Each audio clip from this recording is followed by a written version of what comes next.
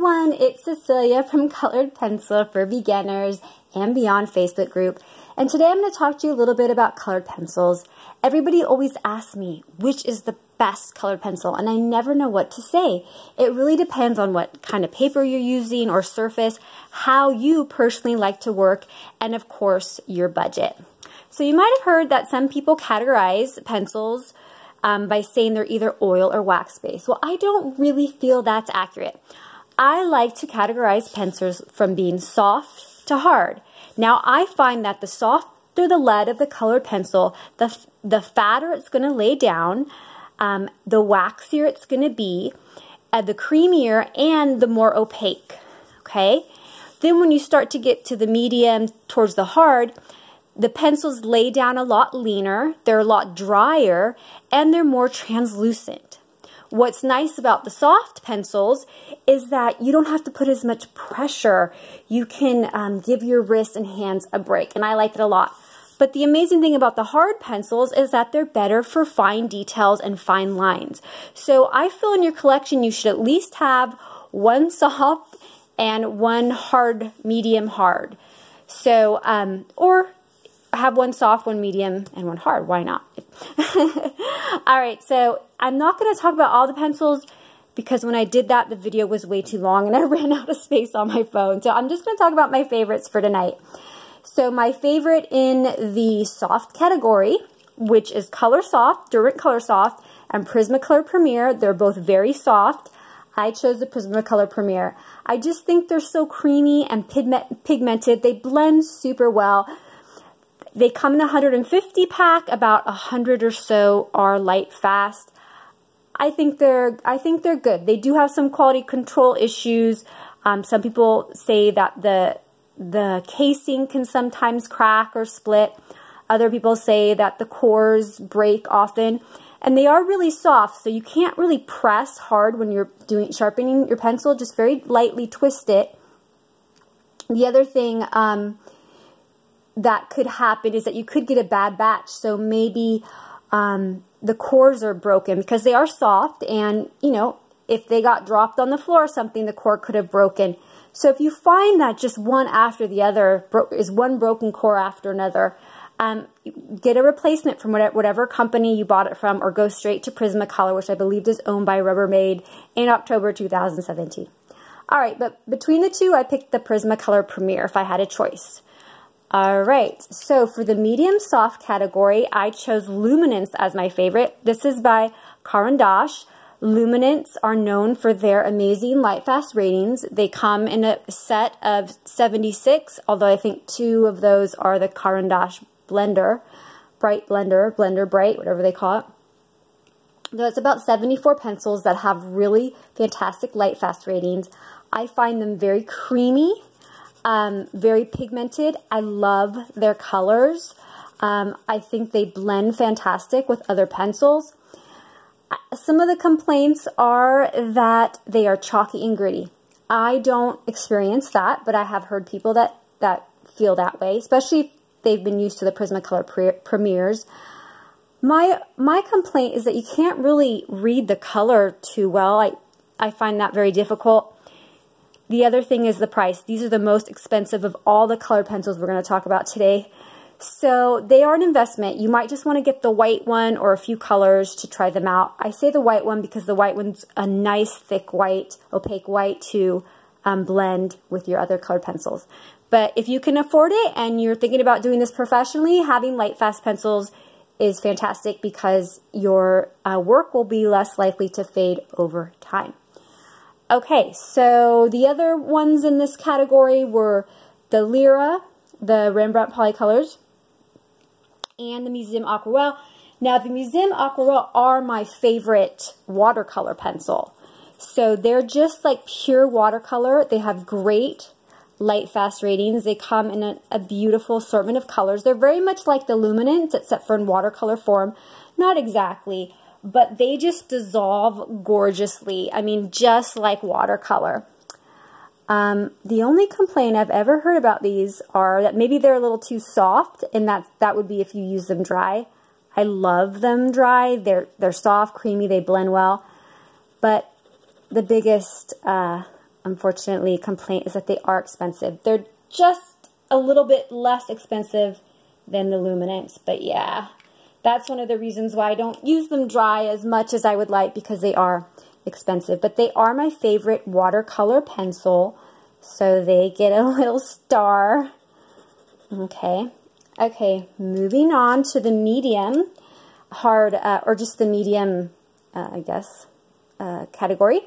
So my favorite is the Pablo, again, another Caran d'Ache.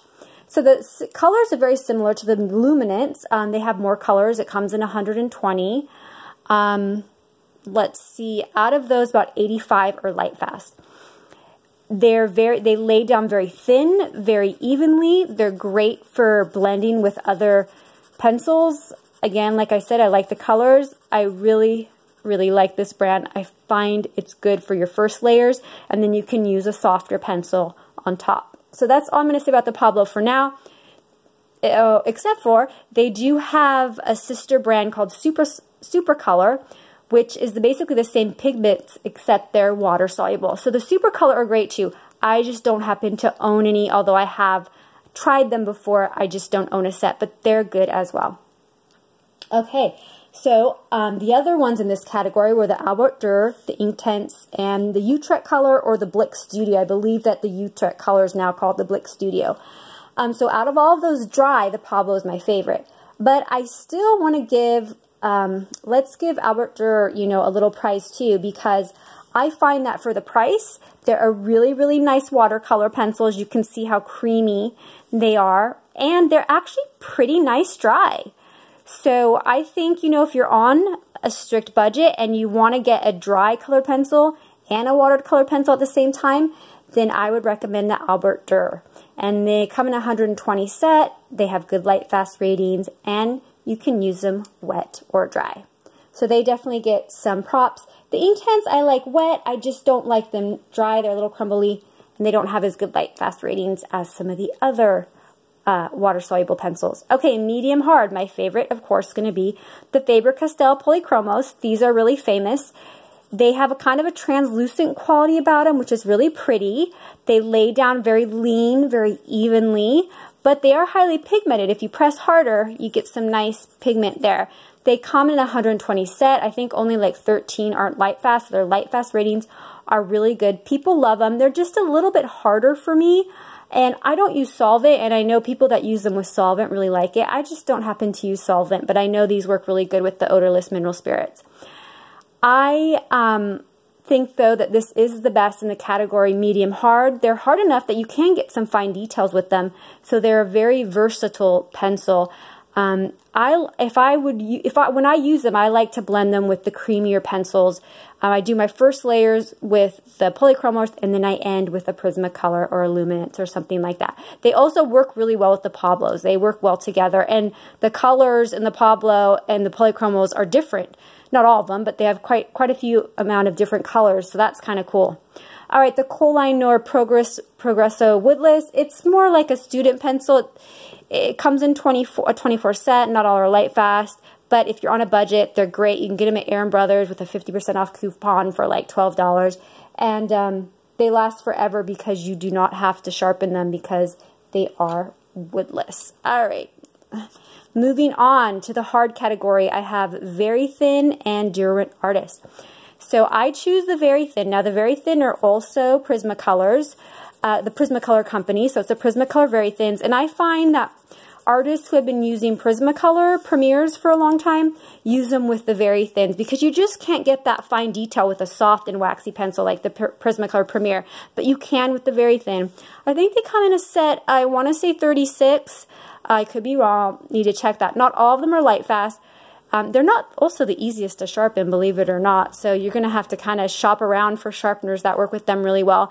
But they have a nice hard lead. They're great for fine detail. And some of the colors match the Prismacolor Premier, so they work really, really well together. So if you're looking for a hard pencil for detail, I would go for the Verithins. The other hard pencil in this category is the Durant Artist, which I just find are too hard and chalky for me.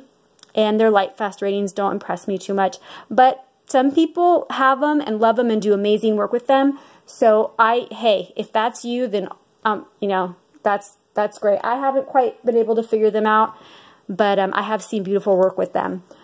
Okay, so in closing, my favorite soft color pencil is the Prismacolor Premier.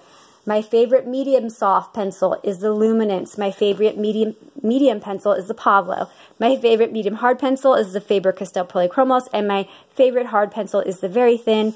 Out of my watercolor pencils that I've used, the Museum Aquarelle is my #1. The Albrecht Durer is really close second because of its great price and its versatility of using them wet and dry. And I think that's it. I don't want to make this video too long, so that's where I'm going to stop. But if you have any questions about anything that I talked about today, let me know. And like I said, if you only have money for one type of set, I would get the Albrecht Durer because you can use them wet and dry, and they're more affordable than the Museum Aquarelle. Or I would recommend, if you're going to get something really, really soft, like the Prismacolor Premier, the Luminance, to also get something hard, either the Verithin or the Faber-Castell Polychromos. Even the Pablo would work, but so you can get some more fine detail. So it's always good to have a really soft pencil and then a little harder pencil as well. All right, well, I think that's it. I hope you enjoyed it. In the comment section, I'll put all the links to where you can get the pencils and the best prices, of course. And if you have any questions at all, please leave them in the comments. Anyways, thanks for listening, you guys. And if you like the video, like, share, comment, subscribe, and I hope to see you guys in the Colored Pencils for Beginners Facebook group. And I'll talk to you later. Bye!